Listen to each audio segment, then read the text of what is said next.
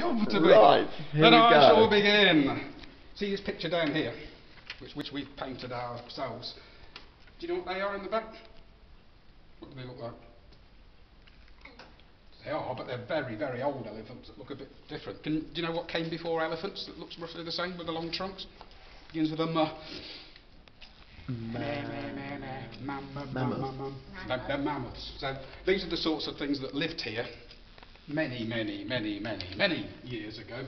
And what he's got in his hand looks like a piece of rock, but it's an axe that he's made. And one of the axes that he's made is like those. You see those three axes in the middle? They're the same sort of thing. So a lady came to us and said she'd found these in a village quite close to Beaminster when she was a little girl. And she said they're hand axes, which they are, because you just hold them in your hand like that, and you can see they're different shapes. So one of them would be for knocking the mammoth on the head and killing him, and the other one's just different shape is for scraping the skin off so you can get to the meat underneath, because that's what we're trying to do. Mammoths. Mammoth and chips, mammoth and salad, mammoth and pasta, all sorts of things were possible in those days. So those three rocks that look like rocks were in fact made by men. But when I say they were made by men, they weren't really made by men, because this was before men existed. Right? I mean, we call ourselves people now and humans, and we're called Homo sapiens. Have you heard anybody talk about that before? Now that's our breed, as it were. But before us, there were people who were uglier than we are, who were called Neanderthals. And before the Neanderthals, there were people like that chap up there. Can you see him on the wall? Homo heidelbergensis. He's pretty, isn't he? Somebody like him made those three stone axes.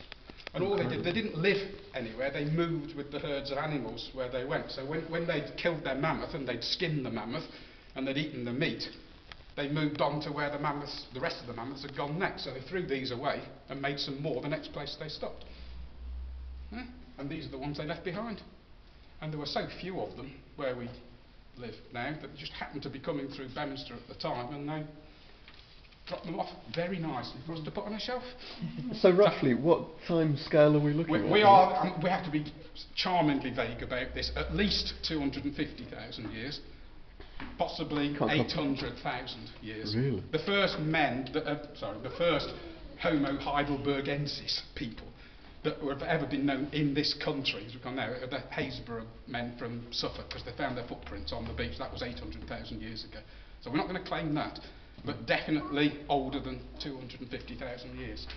And which is 20,000 generations, if you want to put it that way. Yeah? So Henry VIII was 20 generations ago. This is 20,000 generations ago. Wow. It boggles the whatnots, doesn't it? Doesn't it, Joe? And you were saying that the Homo heidelbergensis yes. Came from Germany. Cheeseburger. No, I think, Neanderthal is a place just outside Dusseldorf, for instance. So where they first found the traces, I think they named them after that. So this is a Heidelberg. Oh, I see. But because I was thinking of a printing machine. Yeah, because Britain wasn't an island then, you could just walk across, which is what this map is showing here. Right, I see. Then they could have, just decided they wanted to go for a walk for a few months, and they followed the mammoths across, and they finished up about there, which is where we are. I see. That's fascinating. But they didn't write anything down. They didn't leave any notes, so we can't be absolutely certain. But that's the view of the experts, which is not bad for a little place like Beaminster. It's not bad at all, is it? And it's better than a typewriter. It really is better than a typewriter.